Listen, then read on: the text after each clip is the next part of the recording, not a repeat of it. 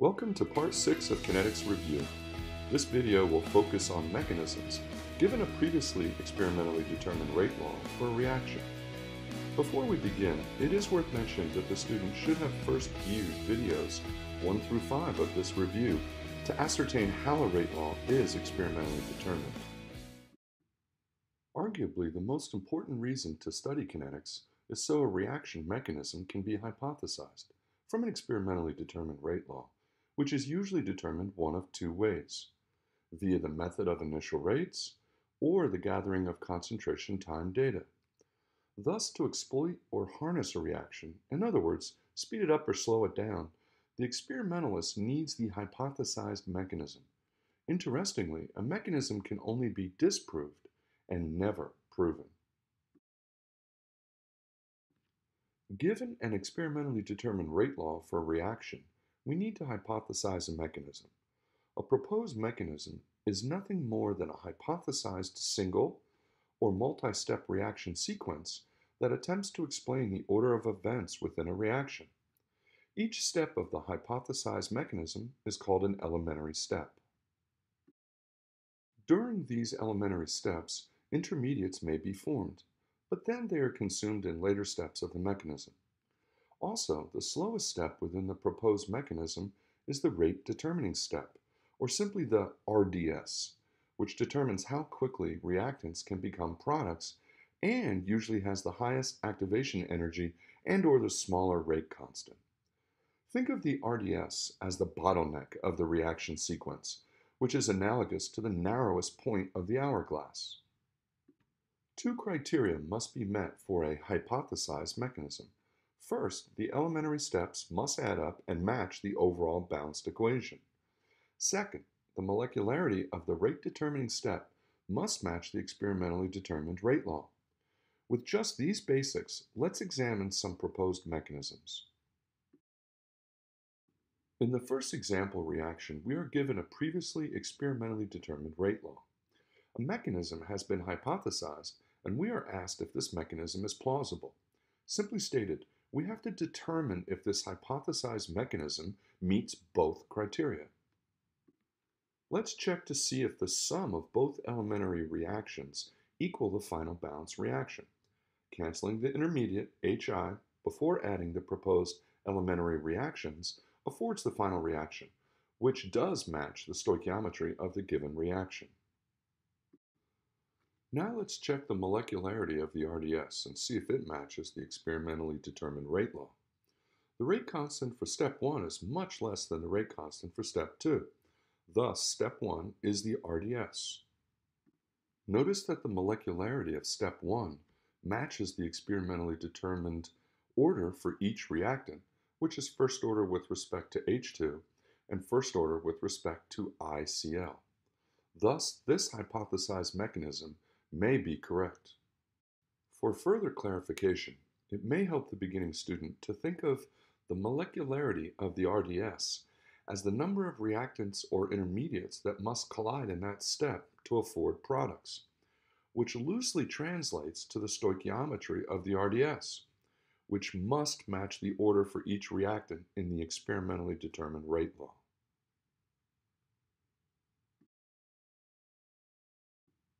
In the next example reaction, we are given a previously experimentally determined rate law. A mechanism has been hypothesized, and we are asked if this mechanism is plausible. Again, simply stated, we have to determine if this hypothesized mechanism meets both criteria. So let's check to see if the sum of both elementary reactions equal the final balance reaction. Canceling the intermediate, the fluoride radical, before adding the proposed elementary reactions affords the final reaction, which does match the stoichiometry of the given reaction. Now let's check the molecularity of the RDS and see if it matches the experimentally determined rate law. The rate constant for step 1 is much less than the rate constant for step 2. Thus, step 1 is the RDS. Notice that the molecularity of step 1 matches the experimentally determined order for each reactant, which is first order with respect to NO2 and first order with respect to F2. Thus, this hypothesized mechanism may be correct. In this example reaction, we are given a previously experimentally determined rate law. A mechanism has been hypothesized, and we are asked if this mechanism is plausible. Again, simply stated, we have to determine if this hypothesized mechanism meets both criteria. So let's check to see if the sum of both elementary reactions equal the final balance reaction. First, cancel the intermediate, NaCl2, before adding the proposed elementary reactions, and after adding, the sum does match the stoichiometry of the given reaction. Now let's check the molecularity of the RDS and see if it matches the experimentally determined rate law. The rate constant for step 1 is much greater than the rate constant for step 2, thus step 2 is the RDS.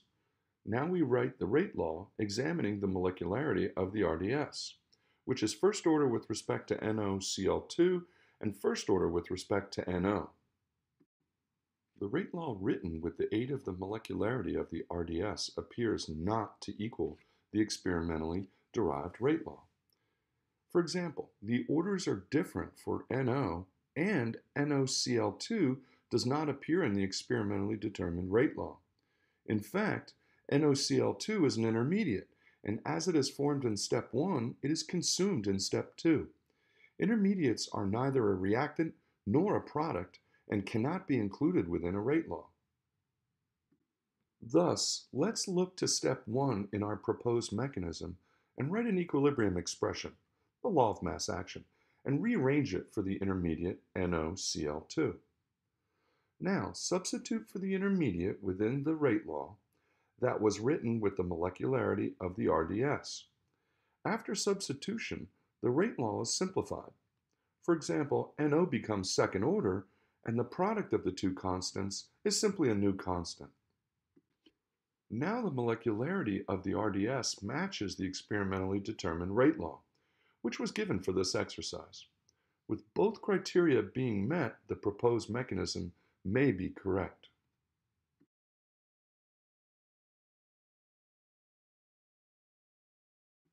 In the next example reaction, we are again given a previously experimentally determined rate law. The reaction is believed to follow a two-step mechanism, and we are asked if this mechanism is plausible. Again, we have to determine if the hypothesized mechanism meets both criteria. Let's check to see if the sum of both elementary reactions equal the final balance reaction. Canceling the intermediate, the NO3 intermediate, and the extra mole of NO2 before adding the proposed elementary reactions affords the final reaction, which matches the stoichiometry of the given reaction. Now let's check the molecularity of the RDS and see if it matches the experimentally determined rate law. The rate constant for step 1 is much less than the rate constant for step 2, thus step 1 is the RDS. Notice that the molecularity of step 1 matches the experimentally determined order, which is second order with respect to NO2. Thus, this hypothesized mechanism may be correct. Now that we are comfortable with evaluating proposed mechanisms, it is worth our efforts to look deeper at the relationship between the final balanced equation, the experimentally determined rate law, and the proposed mechanism with an RDS, which were explored in the previous example. The beginning chemistry student may look at this reaction and believe that a mole of CO collides with a mole of NO2 to afford a transition state or activated complex that will allow an oxygen atom to be transferred from NO2 to CO, yielding the products NO and CO2, which seems very reasonable. If this were the case, the reaction would be a one-step bimolecular reaction with first-order dependence for CO and first-order dependence for NO2. However, a kinetics study has yielded a rate law which states that the rate-determining step for this reaction is second order with respect to NO2, and CO is zero order and therefore does not even appear in the rate law. Thus, 2 moles of NO2 must collide first to afford an activated complex, which will yield the intermediate NO3 and the product NO after the transfer of an oxygen atom. The intermediate NO3 then reacts quickly with a mole of CO so that an atom of oxygen is transferred and the product CO2 is formed, as well as a mole of NO2. Clearly, the two-step hypothesized mechanism, with the rate-determining step being 2 moles of NO2 reacting, which originates from the Kinetics study, is not at all obvious when simply examining the balanced equation for this reaction, which may mislead the beginning student to simply think 1 mole of CO collides with 1 mole of NO2 to yield products. This example reaction helps to underscore the importance of kinetic studies that allow a rate law to be experimentally determined first, so insights into possible mechanisms may be hypothesized.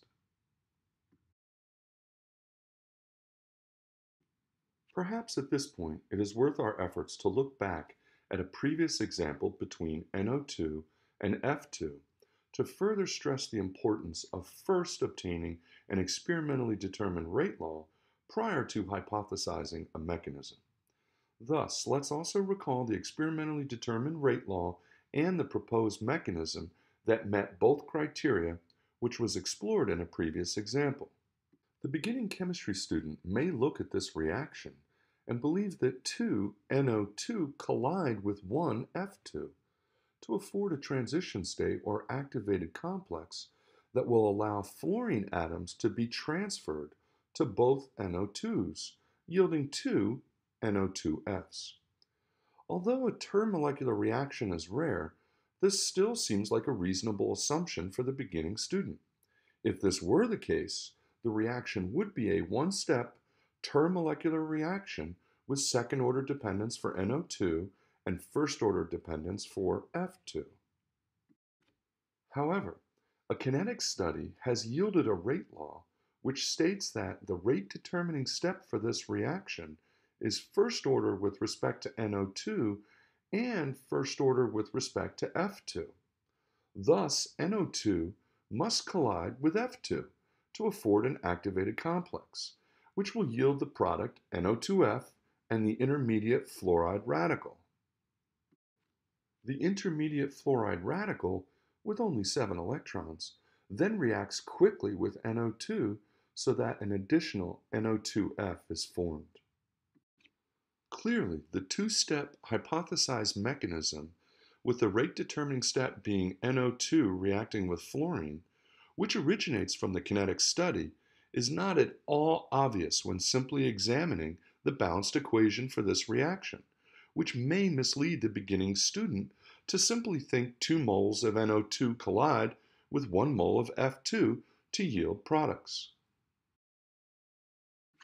Again, this example reaction helps to underscore the importance of kinetic studies that allow a rate law to be experimentally determined first, so insights into possible mechanisms may be hypothesized. Thus far, we have been asked to prove if the proposed mechanism meets the two criteria for a hypothesized mechanism, given a balanced reaction and an experimentally derived rate law. But what if we had to propose our own mechanism, given the balanced equation and experimentally determined rate law? In this example, the experimentally determined rate law indicates the RDS must be first order with respect to A and first order with respect to B. Thus, let's write our first step as the RDS with the same molecularity as the rate law. For the product formed, if I write I for intermediate, then in the second elementary step, I reacts with another A to form product C. Now the intermediates will cancel, and the sum matches the final balanced equation. The proposed mechanism does meet both criteria. In the next example, the experimentally determined rate law indicates the RDS must be second order with respect to A. Thus, let's write our first step as the RDS with the same molecularity as the rate law, which is A plus A, or simply 2A.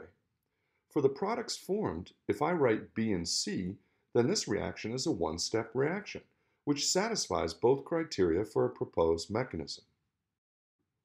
Alternatively, if I propose a more thorough mechanism, where the first step is still the RDS that matches the experimentally determined rate law, A plus A, but in the proposed mechanism, A plus A forms an intermediate that can be detected.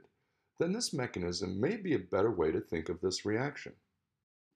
Then in the second step, the intermediate could decompose to form B and C, which is very similar to the initial one-step proposed mechanism. Canceling the intermediate before adding both elementary steps, the sum is equal to the final balanced equation. As demonstrated, more than one mechanism may be hypothesized. In the next example, this balanced reaction is equal to the reaction above. However, the experimentally determined rate law is different. The rate law indicates first order with respect to B. Thus, let's write the molecularity of the RDS in step 1 as simply B to I prime, an intermediate. Then in step 2, the intermediate may react with A to yield a different intermediate, I double prime. At this point, I double prime may react with A to yield product C. Canceling all the intermediates and summing the 3 elementary steps gives the final balanced equation, which matches the given equation. Alternatively, the first step could be the same so that the RDS matches the experimentally determined rate law. However, then 2A could react with the intermediate in the next step to afford product C. Canceling the intermediate and adding the elementary reactions affords the final balanced equation, which matches the given equation. It is worth mentioning that the second step has a 3-body collision between I and 2 A's, which do exist but are rare. In our final reaction, the experimentally determined rate law indicates the RDS must be first order with respect to A and first order with respect to B. Thus, let's write our first step as the RDS with the same molecularity as the rate law, and let's assume an intermediate and product C are formed. Then in the second elementary step, the intermediate will react with another A to form product D, which makes sense because now the intermediates will cancel and the sum is equal to the final balanced equation. This proposed mechanism does meet both criteria and very well may be the correct mechanism.